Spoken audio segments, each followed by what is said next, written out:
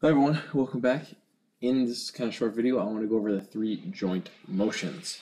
Now, if I want to joint this bolt to my block here, I already have it grounded by my push pin on my component right here.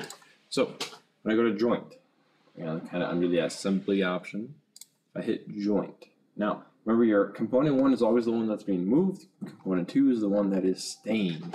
So, component 1 is going to be my bolt here. So I want to line up kind of my circle here with the actual circle on my block. So I'm going to line those up. I'm just going to click on the center of the circle there, get that black rim. Perfect. Now I want to do the same thing kind of on my block here. So right about there. Perfect. Now you can see that it's kind of already animating. This is kind of my option from last time I saved. So under position is what we've been dealing with the most time. We know that we can slide this kind of however we want, so let's just put it there, for example. If I go to motion now, the next tab, hit motion, we know our rigid joint. This is one where if I just click OK, it won't move, it stays in place. I'm going to go back and edit this joint, so I'm going to double click on my timeline, left click, I go back to motion. If I hit Revolute, this is actually the turning motion of our bolt, so I animate it again. This is what we were doing for our boxes to get the box to open, everything like that. So kind of like the hinge, if you want to turn something, if you have a hand and want to crank it, this is what you would do. So if I hit OK, I can then come grab the bolt and move it however I want, really. I can move it any really direction. There's no limit to it.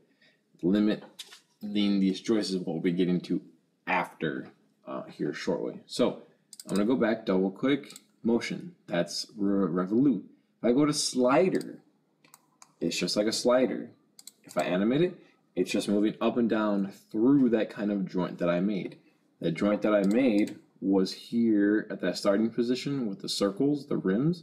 So now if I grab my bolt, I can just slide through my block, through the top, bottom, not left and right or anything, but just kind of up and down because that's how I restricted it with the joint. And then the last one, I double click, go back to edit, go to motion. This is cylindrical. This is combining the two, Revolute and slider. So now if I hit cylindrical, you'll see that it is revolving, that Revolute motion, but also sliding at the same time. So this is kind of a combo of the two. We'll be doing this when we get to the GoPro extension piece, but for now, if I hit OK, you can slide it. But at the same time, you can kind of slide and move your mouse and it'll revolute it. So pretty cool. Now, one last thing. If I double click my motion, I'll just turn back to Revolute. If I hit OK, let's say this stops right here and you want to rotate this a little bit. If you double click on your flag, then you can kind of move it however you want without kind of resetting or changing the joint at all. So if I hit escape, I'm starting kind of almost at this 94 degrees, 90 degrees, flags towards me. If I double click, I can move it, let's say 51 degrees, enter. Now it's there. It's kind of a quick way to edit the joint, kind of moving it without really going into any crazy detail or anything like that. So those are your 3 motions.